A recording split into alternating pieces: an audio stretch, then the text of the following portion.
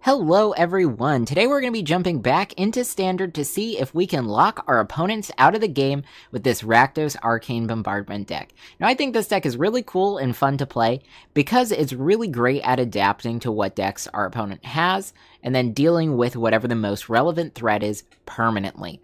So let's go through this starting at the low end of our mana curve. We've got Go for the Throat and Long Goodbye. Both of these are removal spells. Long Goodbye has the added benefit of not being able to be countered, which is really strong into tempo and control decks. Both of these spells are really to help us survive to the late game since we don't have many ways of ramping outside of treasure tokens. From there, we do have Thrill of Possibility and Big Score, both as options for drawing cards off the top of our library, as well as discarding cards to get some of those big instant and sorceries that we want for Arcane Bombardment into our graveyard. Big Score has the added benefit of making treasure tokens and ramping us. And then we also have Hit the Motherlode, which is really cool. As a 7-mana spell, when we cast it, we get to discover 10. And then if we find a card that's mana value is less than 10, we'll create a number of tapped treasure tokens equal to the difference. So this is also good ramp for us, and it can find either of our two big spells that we're trying to get out onto the battlefield. I guess we can talk about these first. We've gone ahead and included the Inner Sun for two reasons. First is it stops spells we control from being countered, so if we can resolve this, we can make sure that we don't have to deal with counter spells from our opponent again, which can be very powerful into some control style decks. But also at the beginning of our end step, we get to discover 5, and we can actually chain this with Arcane Bombardment. So if we have this out on the battlefield first, and then we play an Arcane Bombardment, when we discover at the end of our turn, if we do cast that spell, we can start triggering Arcane Bombardment and getting our copies exiled and starting to be cast earlier than we would have been able to otherwise. So it could be worth putting off playing our Arcane Bombardment in favor of getting this out onto the battlefield. Now next up is we have the cards that we really want to be exiled with Arcane Bombardment. Maybe not Brotherhood's End depending on the matchup, but let's go through them. So Witness the Future is a card that we're only really going to be able to cast off of treasure tokens or off of Arcane Bombardment since we have no way of making blue mana in our mana base, but we did only include one copy. We can discard it from our hand if we draw it using Big Score or Thrill of Possibility though, which is a great way of getting it into the graveyard early. This is here just to keep us into the game since we're pretty intensive with our card draw with all of our Big Scores and Thrills of Possibilities that we'll be getting off of Arcane Bombardment. This will stop us from decking ourselves, and if we can get that exiled with Arcane Bombardment, we won't be losing the game due to mill. Next up, we've got Brotherhood's End, which is just to help us stabilize against aggro decks. So if any deck goes wide really quickly, starts making a bunch of tokens, maybe there's a artifact aggro deck, which is fairly popular in the meta right now. This is a great answer to that. We only have 2 copies, but that's because we have a lot more board wipes in our higher mana zones. Now, the End is the first of our oppressive spells in this deck, especially if we can get that exiled with Arcane Bombardment. The key to this is when we do exile a creature or Planeswalker, we get to search its controller's graveyard, hand, and library for any number of those cards, and then remove them from the game. So once we deal with one of their threats of this type, it will never be coming back. Additionally, we have Deadly Coverup, which does a very similar thing. It functions normally as a board wipe, but then if we choose to collect Evidence 6, we can actually pick a card in our opponent's graveyard. This time it could be an instant, a sorcery, artifact, enchantment, or whatever it is that we want, and then we can do the same thing as the End, where we remove that from our opponent's hand, library, and graveyard, which is a great way of permanently dealing with threats after we've dealt with it one time. As a fun additional benefit here, having Collect Evidence 6 will let us exile cards that we don't want to exile with Arcane Bombardment from our graveyard and help us really select the cards that end up underneath Arcane Bombardment.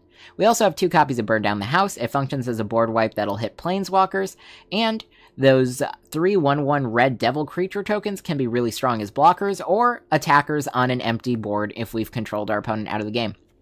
Last up is a single copy of Explosive Singularity. It is 10 mana, so we can actually hit this for only 7 mana off Hit the Motherlode.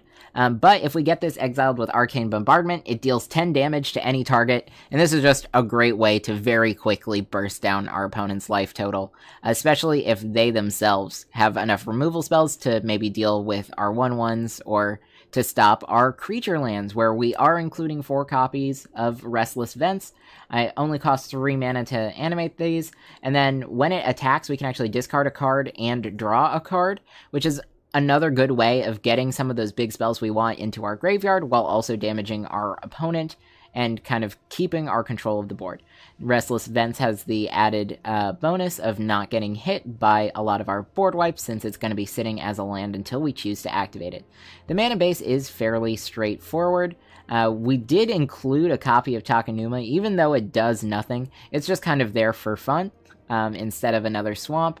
But Sokuzan is actually pretty good in this deck, since we can use this to make blockers and or to make creatures on an empty board, just so we can start putting some pressure on our opponent. But yeah, that's the deck. Deck list is down in the description if you want to copy it or make any changes for yourself. But if you guys have been enjoying my videos, make sure you subscribe to the channel to stay up to date on my latest content. And if you do enjoy this video, make sure you give it a like. Let's go ahead and see how this deck does. Alright, so we're going first here, but we can't keep this opening hand since we only have 1 land. This is going to be much better. We'll go ahead, keep 6. And I'm going to go ahead bottom our copy of Hit the Motherlode, just because I'd rather have the spells that are closer to us being able to cast them. Start with our tap land.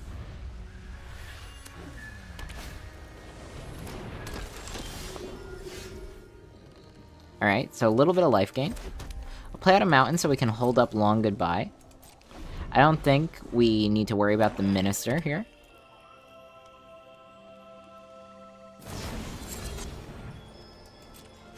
Alright, yep. That's fine. Food token. Maybe they hit us for 1. Maybe they want to gain the life. They hit us for 1. We're gonna go ahead and take that.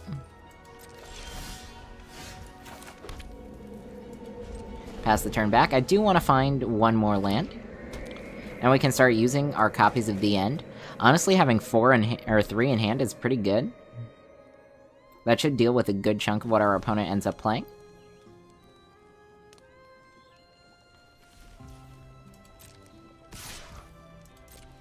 Sure. Gumdrop Poisoner. I honestly think we just kill this now, just in case we don't draw the land. But we do, so now we have the End that we can hold up. Deadly Coverup can also get rid of all the Gumdrop Poisoners. Alright, the Veteran. Sure.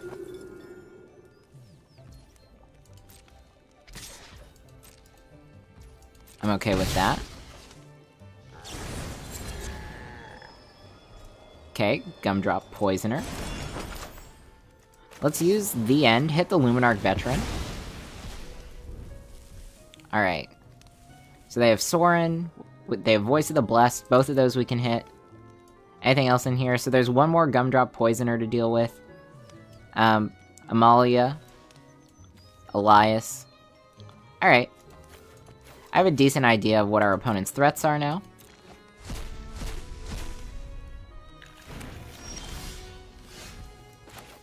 Alright, we'll play out Sokuzan. This gives us Deadly Coverup.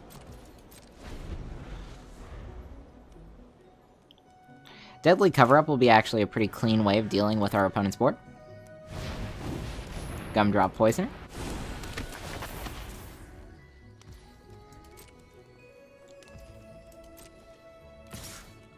Yeah. Take the 1 damage. We find Arcane Bombardment. I think we're gonna go Deadly Coverup here. Exile these 2. Then we've got it, alright.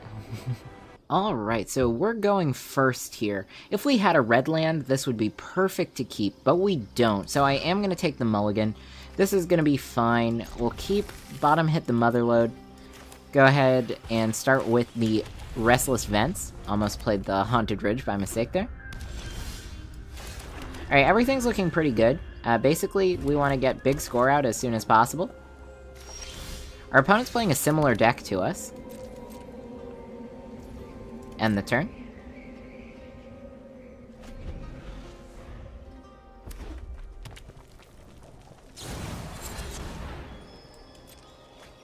Interesting, alright. So, opponent's stealing some of our cards. We find an Arcane Bombardment. That's gonna be really strong with the big score that we can play.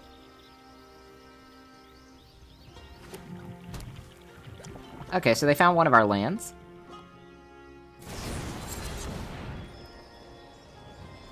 Let's draw these cards just for fun. We'll get rid of Hit the Motherlode.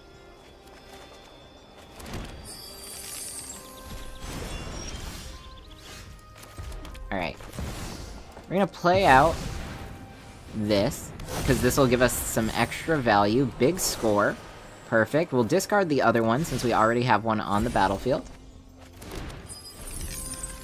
And then next turn we can go Arcane Bombardment. And then we can actually use Witness the Future as well to trigger it, which is kind of cool.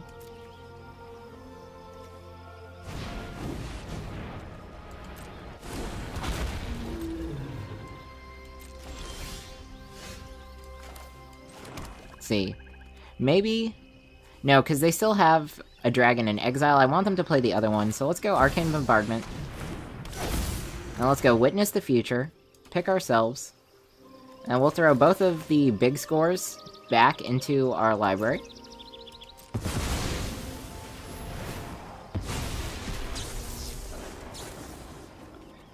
We do grab one there. Let's go ahead and throw The End into the graveyard, because that'll be a fun one to exile. We get to put one of these in our hand. I'm gonna pick Thrill of Possibility.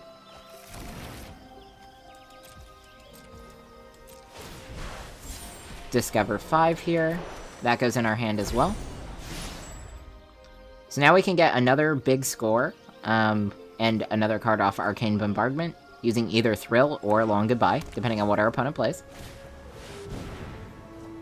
Burn down the house? Sure. They get a treasure token. Let's do this now. I'm gonna go ahead and just discard a swamp.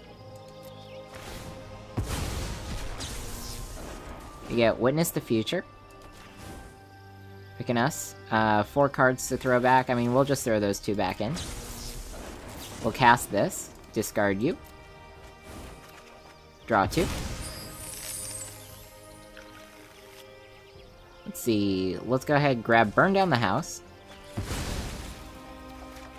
Draw some more. They'll get a treasure token.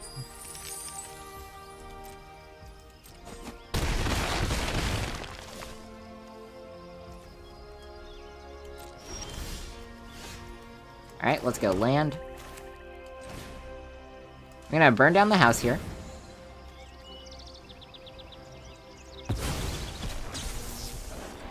We'll cast Hit the Motherlode. Witness the Future. Targeting us. Let's see. Go ahead, throw those 2 back in. I want to keep the end. Big score. Discard our land. Actually, we'll just rediscard, the Inner Sun.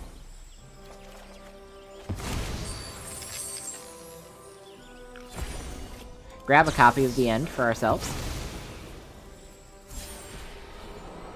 Discover 10. Yeah, let's get some extra treasure tokens. Just discard that.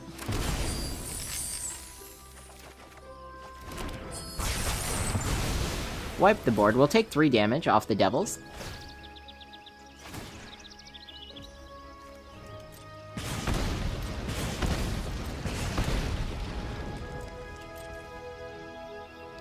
Alright. And we'll end the turn here. I will cast this. We'll make some devils of our own.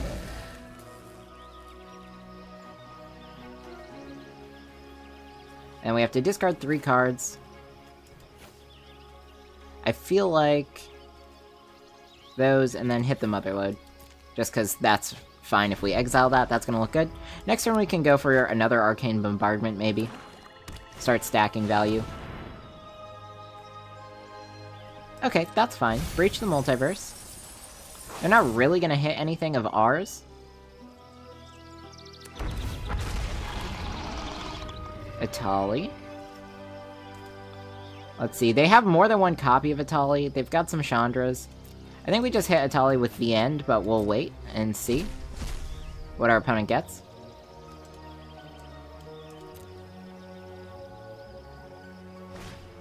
Yep, make the 3 1/1s probably.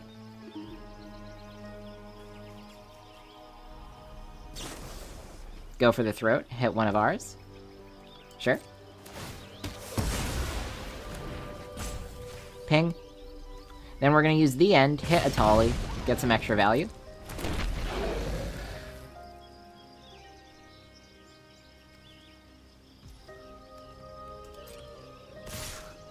Okay, so they do swing. I mean, we'll just block like this, kill the unblocked one.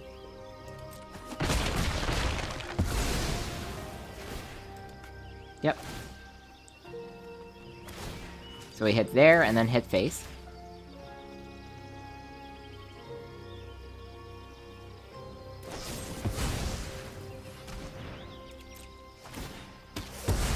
Okay, that's fine. I don't know why our opponent would do that. We have to be a little bit careful about our life total since it's low. Let's hit Atali with the end.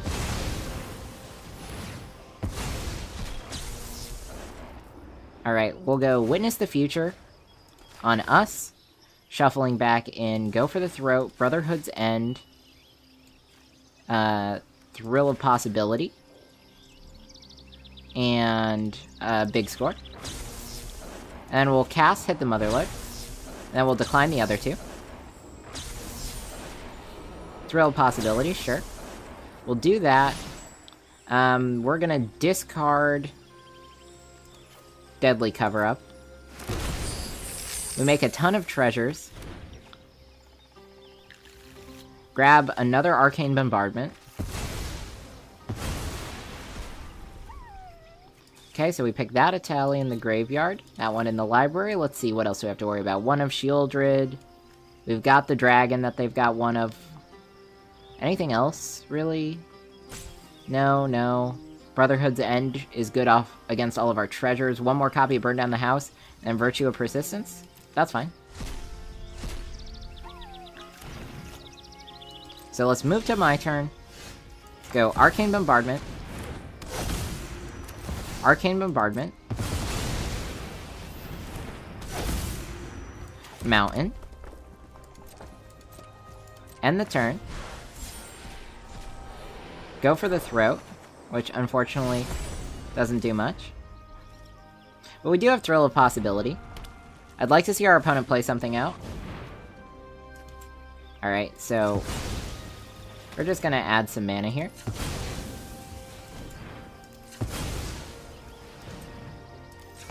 We don't need too much. I mean, ideally we'd crack them all for all of their mana's worth, but I think we'll just go about halfway, because I'm not trying to cast too many spells this turn. That's fine, we can resolve.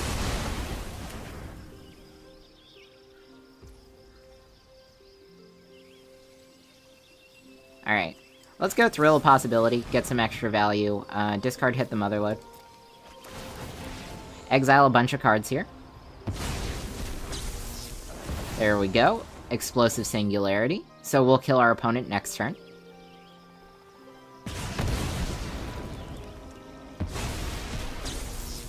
Hit the Motherlode to get some tapped treasures. Why not? Big Score. Discard one of our Long Goodbyes. And we've got it!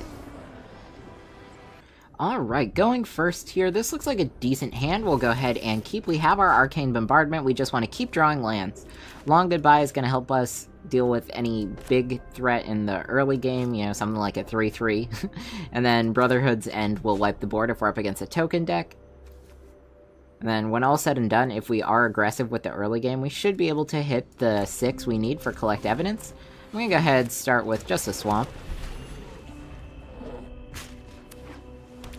Okay, opponent plays blue card, and there's a Ginger Brute, alright. So this bodes really well for us in having Brotherhood's End. This is probably like an artifact aggro deck. We're definitely going to want to play aggressive early, so Long Goodbye is going to get used here.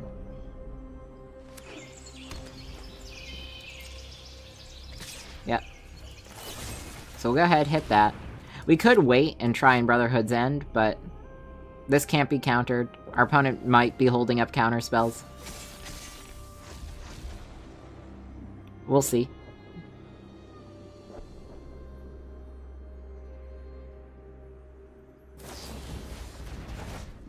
Alright, back in the hand. That's fine. Replay the Ginger Brew.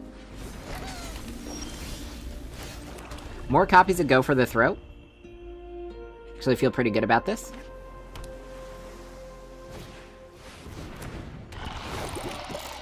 Nice. We'll just kill that guy. Not gonna take 3 extra damage. We do find another land. That's pretty good. Go for the Throat can't hit Ginger Brew. We can take 1 here.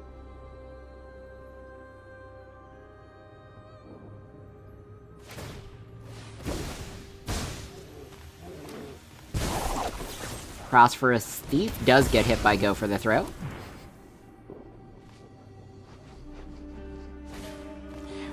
Yep, and that's fine. Ginger Brew. Okay, we're getting closer to 6. I'm gonna wait. No need to hit the board here just yet, but Brotherhood's End will be really nice for us. Deadly Coverup as well. I'd like to see our opponent play out most of their hand. Alright. So with 1 mana, I'm not really afraid of our opponent countering Brotherhood's End here, so I think we just play that out next turn.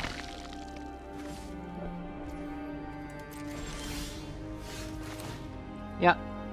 3 damage to everything. 2 mana held up.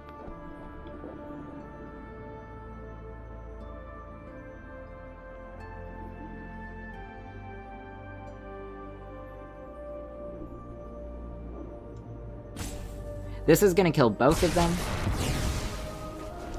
Perfect.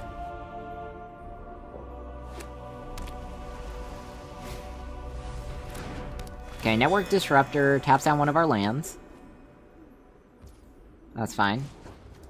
I'm gonna add red. Make them think about casting again in their main phase.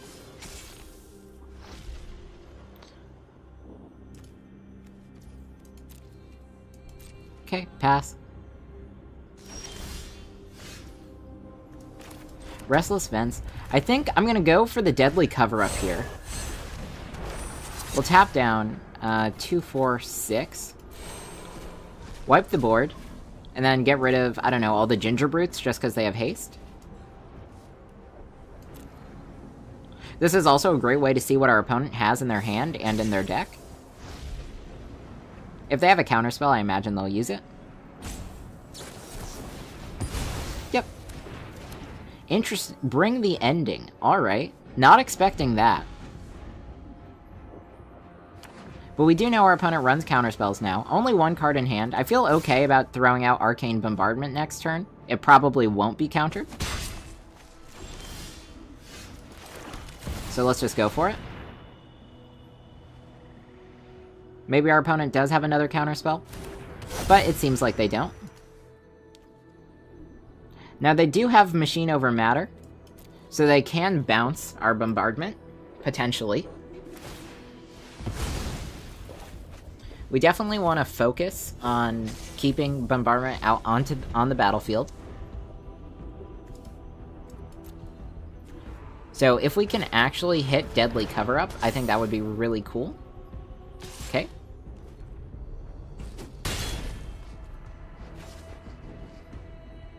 Yeah, the Glyph is good. Big Score is really great for us next turn, though. Yeah, so they just bounce it, that's fine.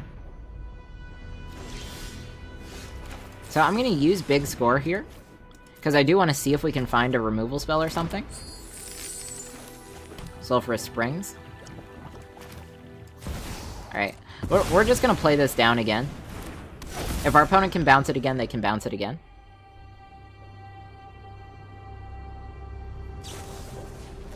Surveil, sure.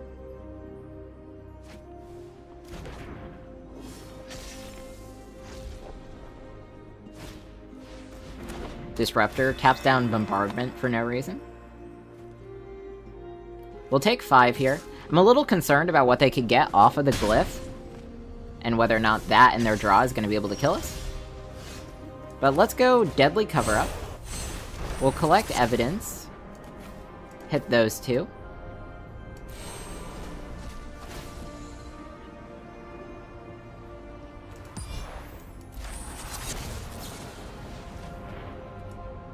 Alright, bounced back to our hand. That's fine, because we still wiped the board. I mean, we'll normal cast it. Doesn't matter. So we wipe the board. And now the Glyph triggers and we have our second board wipe. Interesting. Yeah, we'll just pay for that. And then I think out of everything, there's one more Machine Over Matter in their deck, probably. I think we're just gonna get rid of all of their Glyphs. Let's see what they have that we'd be worried about. None of those have haste. Fading Hope. Yeah, so just the 2 Ginger Brutes have haste. The rest we should be able to control. So next turn we have Bombardment, then Thrill.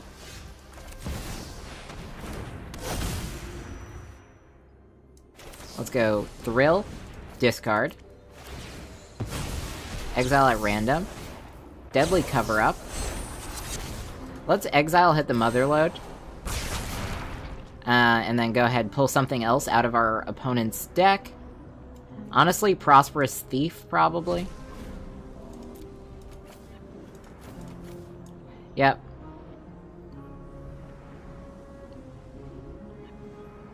Looks good. Just gonna make it harder and harder for them to draw something that could win them the game. Explosive Singularity is insane for us. Long Goodbye is also gonna be really good.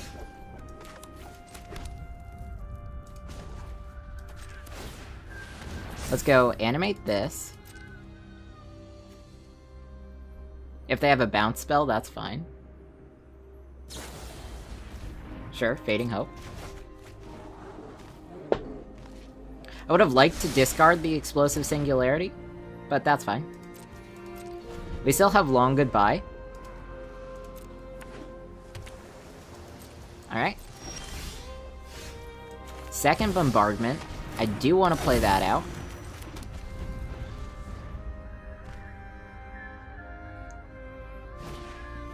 Ginger Brute. I mean, we're entering concede territory for our opponent. Because we go ahead, kill that, get some extra value. Sure. Thrill of Possibility. We're gonna discard Explosive Singularity. Draw 2 cards. We get 2 copies of the End. Explosive Singularity. It doesn't matter. We don't need to cast that. So there's 10 damage.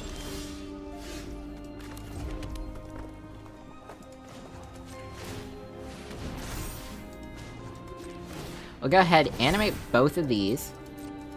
We're gonna attack, so that way the next instant or sorcery spell we cast is going to end the game. We didn't keep Witness the Future because we don't have treasure tokens. And then I think we just go the End, pick our own creature because that gives us Explosive Singularity. We don't need either of those.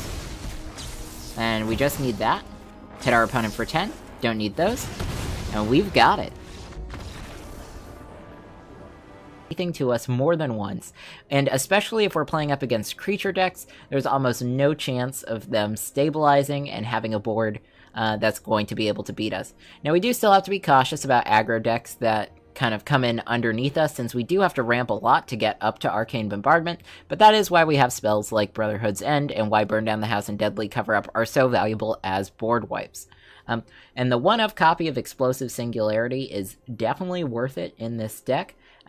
Plus, paired with Hit the Motherlode, we might actually be able to cast this from our hand for 10 damage as well.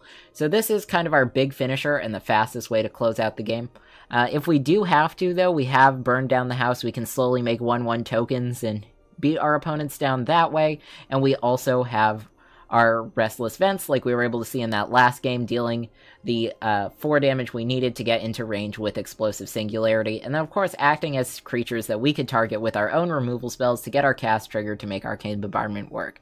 So this deck is really cool. Another fun thing that's worth noting is since we don't have any creatures in this deck, aside from, of course, our tokens via Burn Down the House and our Restless Vents, a lot of decks that are running cards like Long Goodbye, like Go for the Throat, like Cut Down, those cards are all going to be absolutely useless. I mean, we were able to see in our previous game, our opponent had 4 copies of Fading Hope in their deck, and Fading Hope was really only ever going to be able to target either Restless Vents or one of our tokens here. So that's kind of just a useless card slot in our opponent's deck since we built without creatures, and that's another fun thing to consider.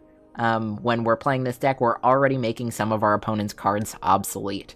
But yeah, I hope you guys did enjoy this video. If you did, make sure you give it a like, and if you have any ideas for another deck that you'd like to see me play, why don't you let me know in a comment down below. I'll see you all next time.